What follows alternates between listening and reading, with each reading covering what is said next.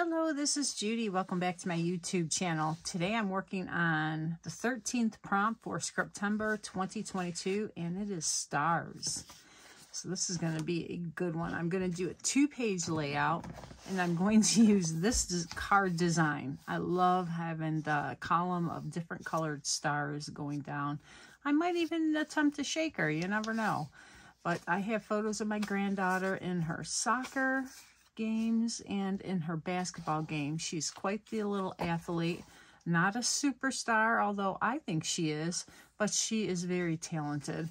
So I'm going to use this layout and do some multicolored stars on a white background with maybe some splattering, and get all these on one 2-page layout. Okay, I went through a bunch of my stuff. I tried to pull out some papers that would go with these photos, and there aren't any specific colors. Their uniforms are all orange and black in basketball and in the soccer. And there's some green from the grass. There's this really dull wood green from the basketball court. And then there's this mauve for the track. And there's some gray for the bleachers, but not a lot of color, bright color, besides the orange. So in order to pull in some pops of color with the stars, and I pulled out these thin cuts. This is one from our shakers that is no longer available. I'll check on that. It might still be online. You might still be able to get it. This is our new one. And then there is a smaller one that does star cutouts as well. This is to make shaker elements for the large star. So I pulled those out to make my stars, and then I pulled out this stamp set that was used for the catalog card that was made, and I like using some of these elements to stamp the background because it's going to be mostly white. I'll probably do some splatters and things like that, but these pops of colors, this is like a sample page I made with some inks, and this one was made with liquid pearls I showed in an earlier video. And, oh, there's the little star one. I thought I had pulled it out. And I thought, you know, the gray, then the black, and this has words of encouragement. This is from a mix-in paper. And then this is a mix-in paper, but it has that color from the basketball court. And then this orange, which isn't too bright. And then there's orange check on the back, black hearts. And I could use the white, but white on white, then I'd have to ink the edges or use something to make it stand out from the white background. This gray, again, with the white on white. I really like this arrow with the hearts. It's a directional thing, and it was on the back with some flowers. So I really like that one. And then this wood grain with the hearts. And this has a dot there, so this would be white on white. So most likely I would use this because it does have just a little bit of a brownish tone. And then I found this mix-in. It has really nice green tones mixed with the grass, and then this for the houndstooth as well. And there's my white daisy for the bases, and then cardstock. And I also brought out this paprika mix-in paper, because this goes well with the orange for their uniforms, and this is just a brushed look. And on the back is this orange check type design. So I might use this one for the borders, for the page borders. And instead of cutting out or getting 2 of these and layering the white on top, I'm just going to cut strips and go around the top of the white daisy to save on paper so I can use it in other places as well. So I'll just put borders around here, in other words. All right, I cut my photos down to 4-inch. Well, when they're matted, they'll be 4-inch square. And this one I couldn't cut down because it has a whole team, so that's going to be a 6x4. And then I have all of my stars cut out. You can see the color variation in them. And I have the blues, 1, 2, 3, the black, there's 1, 2, there's one here and one over here. I don't know if I'm going to keep them both in there. It's okay to have more. And there's some of this gold color that's going in a straight line. So I think it's really balanced. I'm not going to have the stars like this. You know, I have them laid out, so I have them here. And I do like having this border that's just strips of that paper, this paper here. And this paper here is, I think, what I'm going to cut my title out of. And then I will back the title either with black or the paprika color, because the paprika really picks up with this and with the orange that's on these uniforms. So I'm just thinking how I'm going to do the title. I think I'm going to stamp it and cut it out on my brother's Scan and Cut. Then I'll get everything adhered down. I still want to do a little bit of stamping in the background with the stamp set, and that will be in probably black. Black is a good neutral, maybe even a dark gray, I'm not sure. All right, off screen, I went ahead and mounted my photos onto the mats, and I also did my title. I stamped it and then cut it out on my brother's Scan and Cut with a little bit of a shadow. And I also went through my sports drawer of goodies, and I found the sticker sheet with these letters that were the perfect color. So I pulled those out to do part of my title, and the other one will be the other parts. And I also pulled out some ephemera that I can use for embellishing. Like, these are some handmade ones I made from a recent swap. This is the paper I didn't use. Well, I may have cut some out, but like this, the strips from some of the papers, like basketball, you can cut that out for a title. So don't throw those away. And then I have a sticker sheet here. I might be able to pull something out. I'm thinking I'm going to put some of these label type words along with the star borders. I also had this, and it's got a bunch of neat stickers. I think it's a planner sticker thing, but I got it on sale somewhere. Then this is from Authentique collection.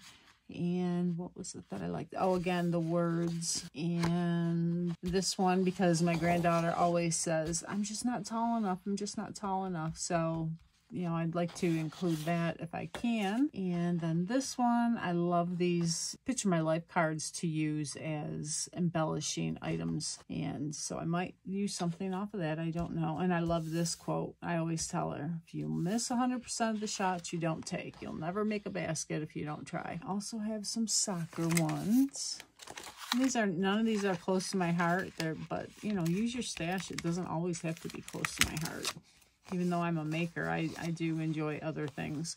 And again, these are words. I think this was like something I got in the mail, but a lot of these words are nice. This was from a swap, so I really like that. I can use that as an embellishment. And again, the words on this one, I don't know because they're green. It's a different kind of green. It actually might, yeah, I think it actually looks good. So we'll see. And then some of these stickers. So what's done on the layout? I took away the blue embellishment stars. I just couldn't keep them on there. They were too distracting. They didn't. I made a couple more of these stars. I decided I might layer up some of the small stars on the medium-sized stars here. I think this is going to be a shaker, and then I can have another shaker down here. This I found was in my stash of embellishments, so I don't know. It's a heart, so it's kind of like wrong shape. All right, it's round, even though some of the letters have some roundness to them. I've left it here so I could just look at it and think, and I'm thinking I don't like it. So I'm going to go ahead and start getting these items put together. The title is not down. I have it on my T-square so that I can move it around and figure out where I want to have it. And these are just on this piece of paper loose so that I had it to look at. I think I like the layout the way it is now. I put 3 stars here just for extra emphasis. The one thing I am going to do is go around the stars and give it a little shadowing with this paprika ink. It'll help to make them all look cohesive, like they all go together. They have that color that brings them all together. Okay, I brought out some of the shaker window foam and acetate from Close to My Heart, and this is still available until it's sold out. It's not in the main catalog anymore.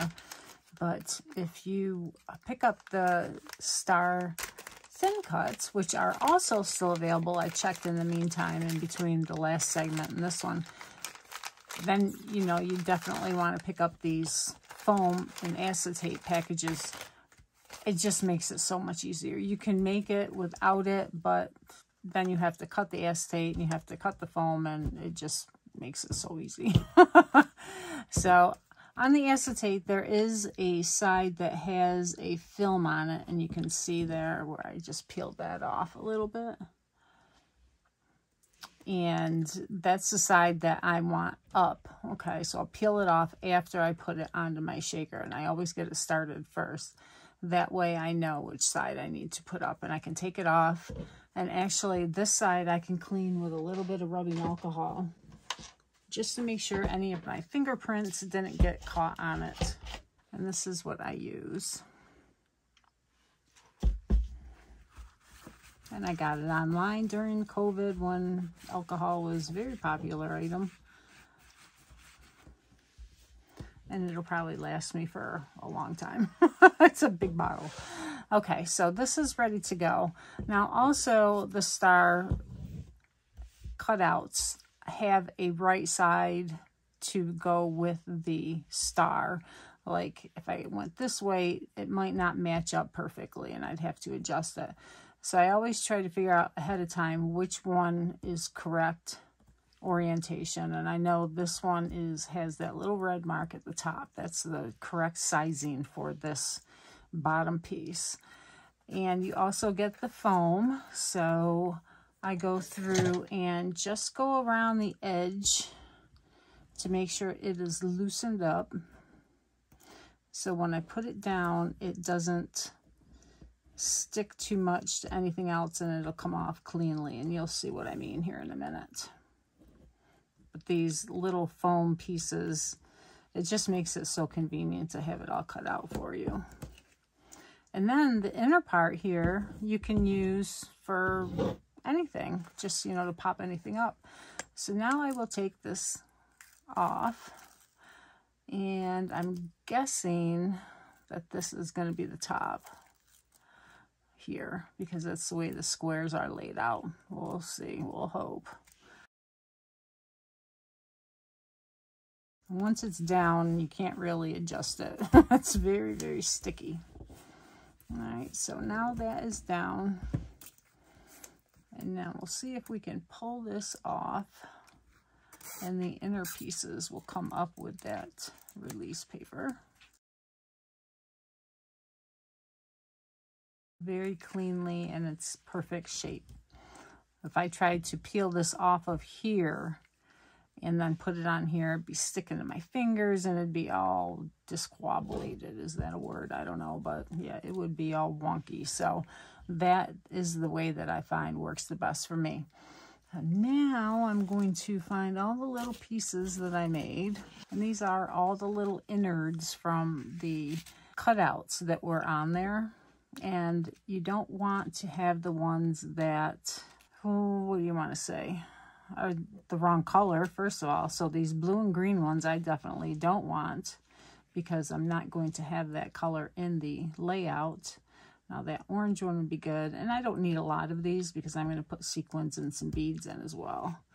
But I just want a few representation of the stars of the correct colors. And you want to be careful because you don't want them to get stuck to the adhesive part of the foam that's already exposed. And I will hold my finger in the middle to hold it down so that it doesn't pop up. And you can see some of these have little star outlines. They're just so cute.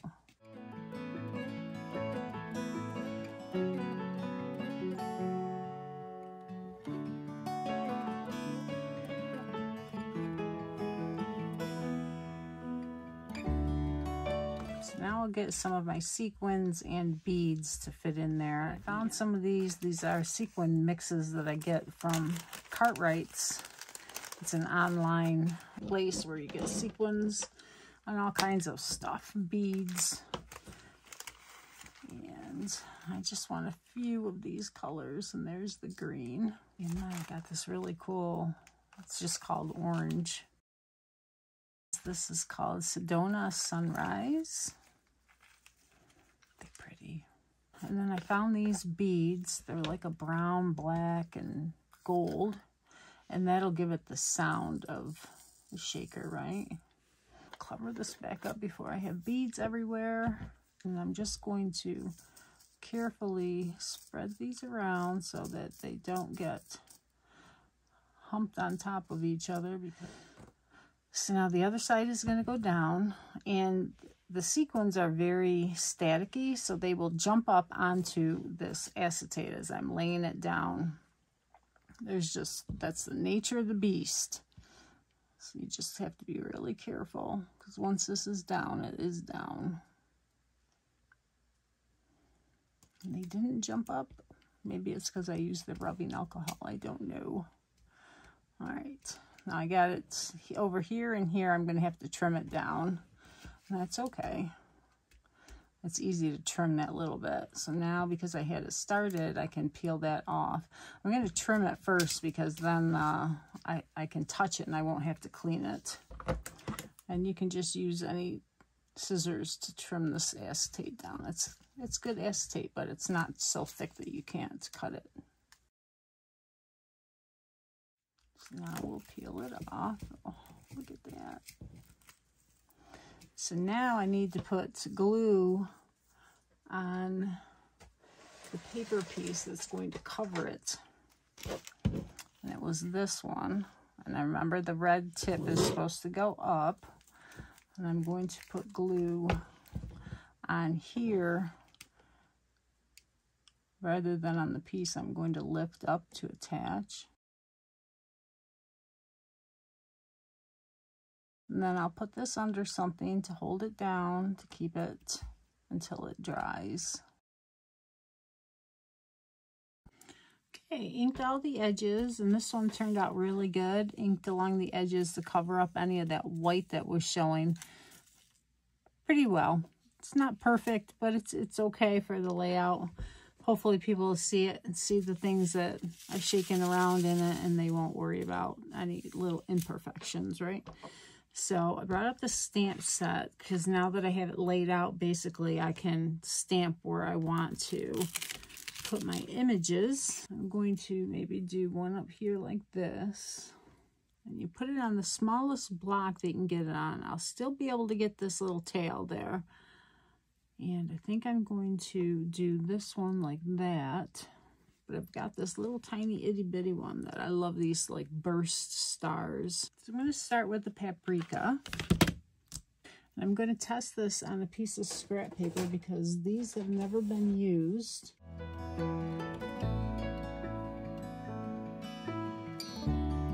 So let's put some on this other side.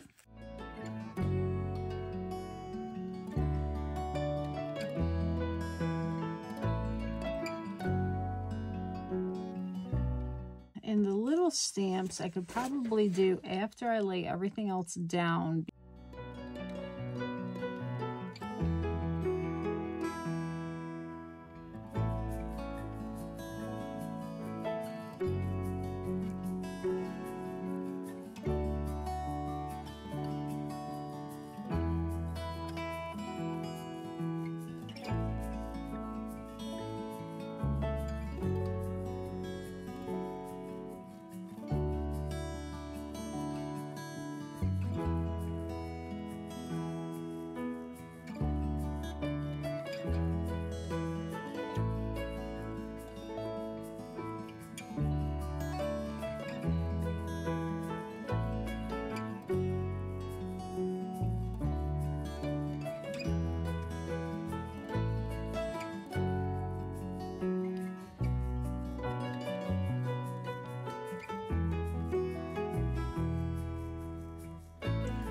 In case I need to move the stars, I'm going to use this Tombow, and I'll be able to wiggle them around and lift them up if I need to adjust them.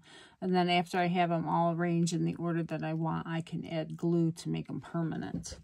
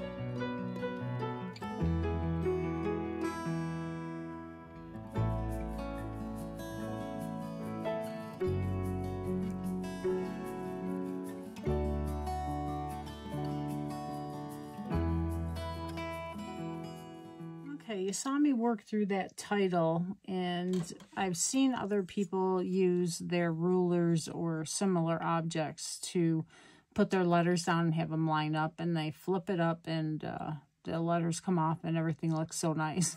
Didn't work so well for me. First of all, probably because I have the T-square on it, and these letters are quite sticky. So I'm going to go ahead and just draw a light pencil line to be able to line these letters up. Oh, sometimes we're just want to be so precise, and it really doesn't have to be like that, right?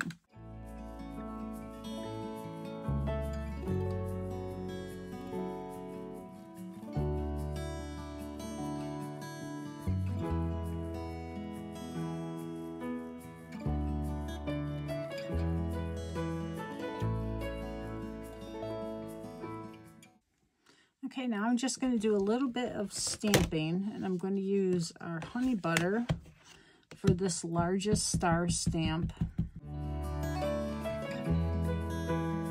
I'm going to use paprika for the next stamp, and this is an outline. I'm going to do it's more of a bold pattern for this little star. So let's use the shortbread.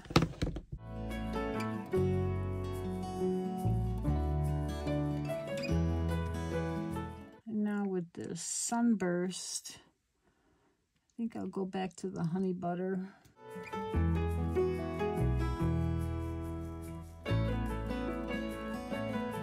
And for the smallest one, let's do paprika.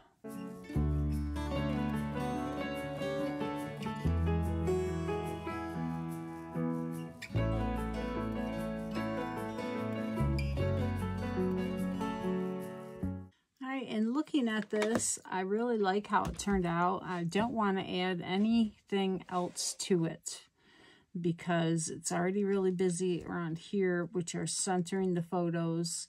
And I still have my journaling to add, which I'm not quite sure where I'm going to put it. I know I can put a line here. I might be able to add a little strip right here to cover up that dead portion of the photo, and that'll be fine. So I can talk about the basketball here and the soccer here. But I think adding anything else is going to detract instead of enhance. So I just want to show you that shaker real quick. You can see it. And all those stars really came out nice. I am so glad that I took away that blue and that other green because I think they were very distracting and drawing your eye away from the photos. And that girl is also subtle, but a nice little enhancement to add a little interest. And the outline border of this page really brings it together. So I hope you enjoyed this. It was a little longer video than I thought, as they seem to always be. But I got more photos on a layout, and I am pleased with it. Please check out the video description for the playlist so you can see all the other people that are joining along with these prompts for Scraptember 2022. Well, I thought I was done, but as I was going through the videos, I realized I didn't go through my ephemera packs and pull out those words that I wanted to use. So I did that quickly, and I just wanted to show you the words. I used dribble, score, go hard, or go home. And I really like how those draw your eye there. And I also wanted to mention, see how it has just very light sprinkling of words in the middle of this heart? And I just put heart there, heart of gold, and you kind of can, you know, leave it to your interpretation what that would say. And the same with over here, never stop. So, you know, encouraging words is, in other words. So on here I did block, kick, and then ball. I didn't have soccer for a word, and I'm going to put a date here. Those little stickers from the sticker book that I had. So I really like it. It added a lot, but not too much to deter your view from the layout. So now I think I'm done. Okay, have a great day.